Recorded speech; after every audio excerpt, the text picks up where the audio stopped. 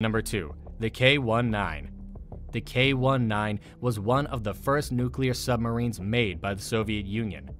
On the Soviet submarine K-19, the cooling system for the reactor failed, causing the temperature to rise to more than 1,000 degrees.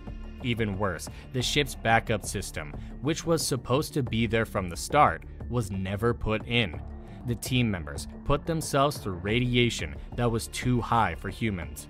In just 2 years, 22 team members died because of the high levels of radiation they were exposed to during this time.